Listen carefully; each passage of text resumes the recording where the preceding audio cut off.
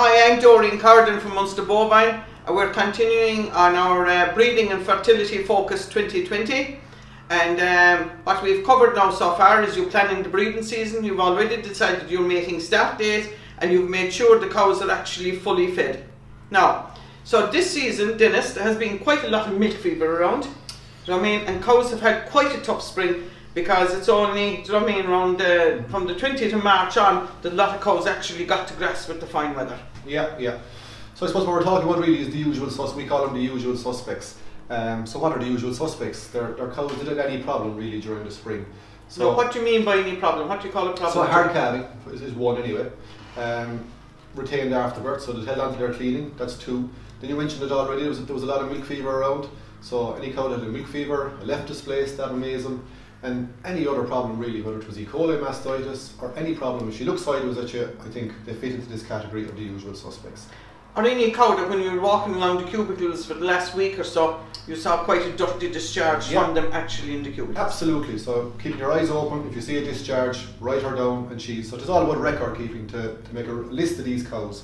And I suppose what we want to do with them, we're 3 or 4 weeks out now, these cows are more likely to have a uterine infection, so they're more likely to what we might call dirty cows or be dirty. And I suppose in that list of cows, you'd also add cows that were milking very heavy and they had lost a lot of weight. You could, yeah, they'd fit in there as well. So if they've lost a lot of weight, they're going to be under more pressure. Their immune system is going to be not as strong as other cows. So just by that fact alone, that they're at a high risk of having an infection. Okay, so what we're basically saying, her donor has set the mating start date for the 29th of April. Yeah. We're now 4 weeks out from it, and what you're saying is pull out all these usual suspects, as in cows, difficult calvings, retained afterbirths, milk fevers, E. coli's, left displaced ameism, discharges, or high yielding cows that have lost a lot of weight. What will you do with them? I'll pull them out for you. What will you do with them? So look, it's a great opportunity to call your vet and make an appointment and actually present these cows to be checked out.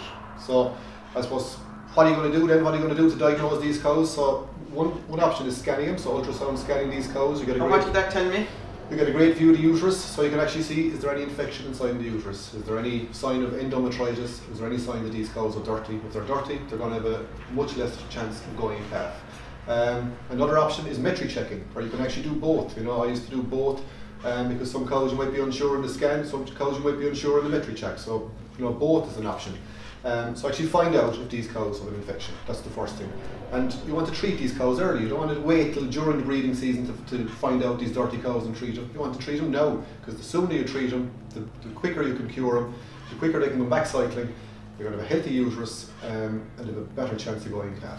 Okay, so pull out all these usual suspects of what we've said, get them into the crush there some morning after milking, set up an appointment with your vet, and your vet will come out and he'll scan them and he'll metric check them. And what you also said, Dennis, is these cows' time, we haven't got the time to actually give them the time to heal themselves. We need to act now because we want to breed them in 3 to 4 weeks. Exactly, we're compact calving, we're a seasonal based grass system, so we don't want to be hanging around, we want to take action quickly, and this is our theme right through the breeding season. So what treatment will we give these cows, Dennis? So I suppose the most common treatment, and there's a licensed treatment there called Metricure, so it is an intrauterine antibiotic with no milk withdrawal. Really, you can use it from 14 days on, but at any stage really up to, before breeding. So it's similar really. AI technique is required to put that pipette in through the cervix into the womb, and it works very well. Okay, so what we're basically saying is make an appointment with your vet, go through your records, pull out those usual suspects, get them into the crush. Your vet can come out, he can work independently there on his own and scan them depending on the facilities and metric check them. And then the ones that actually need Metricure, either the vet can put it in on the day, or if he hasn't got them on the day, he can leave them with you, and your AI technician will come out and put them in subsequent. Exactly, so there's a couple of options there. So I think it's really worth doing it in time. I think time is the critical thing to do it well in advance, so we're 3 or 4 weeks out now, to do it now, not be waiting, do it now. And there was research done in New Zealand on the metric checking and the metric curing, and they found that when it was done earlier, the earlier you did it, the better the results were. Because this is a race against time, because in 4 weeks we want to breed these cows and we want a clean uterus so the embryo can develop and result in a pregnancy that will actually maintain itself, and we won't end up with a lot of embryonic death. Yeah, and avoid a mature cow maybe leaving the herd just because she had a case of milk fever or had a hard calf. Because we need to keep 82% of these cows actually in the herd. Yeah. And also, Dennis, when the vet is out going through any cow that he sees fit to go on once a day milking, we can tape their tails and put them on once a day as well. Yeah, so I mean, there's an opportunity to body condition score these usual suspects. You can do the whole herd, but you know, even do these usual suspects, and there's an opportunity there to put the ones, if they haven't cycled, so you know whether they've cycled or not as well. That's another thing you can find out. If they haven't cycled and they're under conditions, so if they're under 2.25, there's a great opportunity to put those cows on once a day and actually give them a help to come cycling.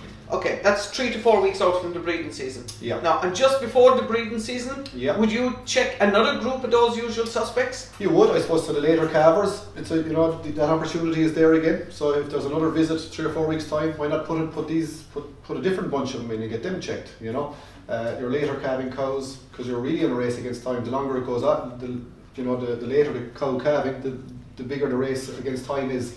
So it's probably even more important, to try and hold these cows in the herd to take action during the breeding season as well. And the ones you treated, would you like to check them to make sure they're cured up? I would, if they cured up. And the other thing is, have they come cycling? So if they haven't come, so if they were dirty and you hopefully got a good cure from your treatment, and if they haven't come cycling, there's an opportunity there to treat them, to bring them cycling then, which is a different treatment. So the first treatment, the metri cure, is to cure the infection, and then if they haven't come cycling, the second treatment, a synchronization program, there's an opportunity there to actually bring them cycling and get a service into them on that fixed time AI. So very clear message. 3 to 4 weeks out from the breeding season, collect all those usual suspects that you actually went through, and any thin cows that are actually producing quite well. Yeah. Make sure they're fully fed to date. Put the ones on once a day that need to be put on once a day. Call out your vet, scan and metri check them to pick out those dirty cows. You're treating them then with Metricure. Yeah. Right, and then what you're saying, just in before the breeding season, come back again to pick up the extra ones that have become usual suspects since the last visit. Absolutely. The late calvers, because they do not have time. Yeah. The late calvers and any cows you treated to make sure that they actually had cleared. As the objective here is 82% of this year's cows, we need to keep them for 2021. Absolutely. So that's our advice and actions on what to do with the usual suspects. Stay tuned. Our next big topic is going to be on heat detection and heat detection aids.